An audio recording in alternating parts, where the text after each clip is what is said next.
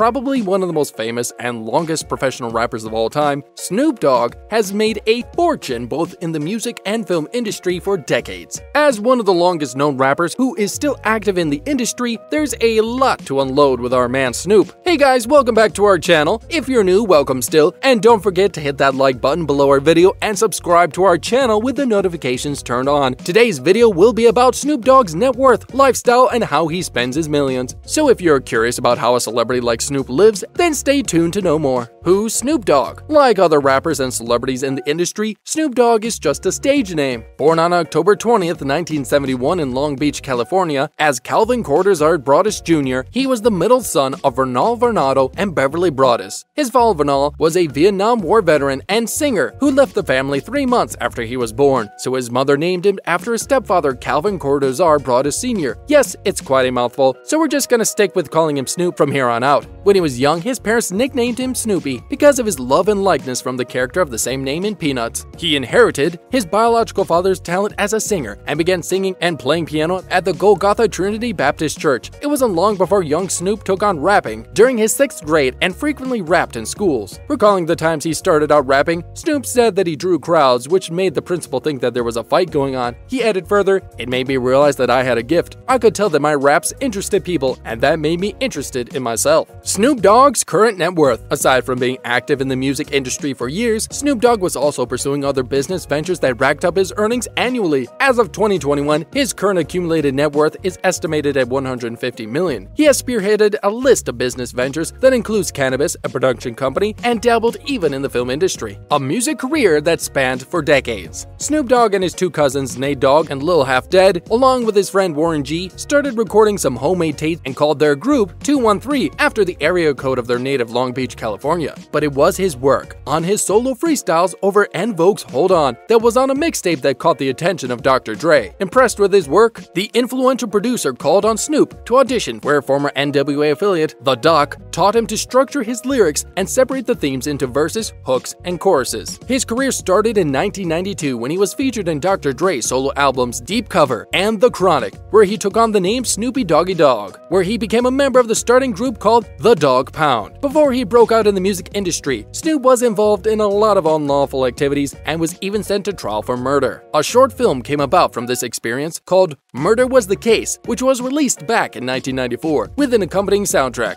He was acquitted of the murder charge in 1996 and has expressed that he didn't want to live that gangsta lifestyle, since he thinks it would lead to his assassination or imprisonment. In the middle of his murder trial, Snoop Dogg founded the Doggy Style Records Incorporated in 1995 and released his second album called The Dog Father the following year, 1996. His feature on Dr. Dre's albums gave him a lot of exposure and put him in the spotlight, and it wasn't long before he released his debut album called Doggy Style, which became a critical and commercial success. In 1998, he signed with No Limit Records, where he released 3 more albums entitled The Game Is to Be Sold, Not Be Told 1998, No Limit Top Dog 1999, and The Last Meal 2000, before switching record labels once again. This time, he signed with Priority Capital EMI Records, and under EMI, he released Paid the Cost to Be the Boss. But it wasn't long before he shifted to Geffen Records in 2004 and released 3 more albums, RNG, Rhythm and Gangsta, The Masterpiece, then The Blue Carpet Treatment, and Ego Trippin'. He released Malice in Wonderland and Documentary in 2009 and 2011 respectively, before announcing his conversion to Rastafari after taking a trip to Jamaica in 2012 and taking on a new name, Snoop Lion. As Snoop Lion, he released a reggae album, Reincarnated, and a documentary film of the same name about his Jamaican experience in early 2013. Snoop also appeared in numerous TV shows and films, such as The Wash, where he starred alongside Dr. Dre, and in the horror movie Bones. In 2012, Snoop also co-starred with rapper Wiz Khalifa in the movie Mac and Devin Go to High School, for which a sequel has been announced. He has had very supporting and cameo roles in films, including Half Baked, Training Day, Starsky & Hutch, and Bruno. It wasn't long before Snoop returned to his old name, Snoop Dogg, when he released his 15th studio album in May 2015 entitled Bush, and another album released the following year in 2016 called Kool-Aid. With all this music released, Snoop has garnered 17 Grammy nominations, but has yet to win one so far. In 2018, he released a gospel album entitled Bible of Love, and 2019 released his 17th studio album called I Wanna Thank Me. Snoop Dogg's lifestyle and how he spends his millions. Working all these years, Snoop has amassed a large fortune, and of course, he's not afraid to drop cash as soon as he sets his sight on something he wants. Working all these years, Snoop has amassed amassed a large fortune, and of course, he's not afraid to drop cash as soon as he sets his sights on something he wants. Through the years, his garage has housed a lot of interesting models in his impressive car collection, and he's been known to carry around over $400,000 in cash. A lavish estate. Unlike other celebrities who like to buy properties here and there, our man Snoop pretty much keeps his estate to a minimum and seems pretty content with the residence that he has, which is quite the opposite to the Kardashian-Jenner family, who's known to buy properties at the drop of the hat. Here's what we know about Snoop's real estate portfolio. Claremont Crib. First on the list is his 6,525 square foot residence located at 3986 Swarthmore Court, which he bought way back in 1994 for $660,000. This piece of property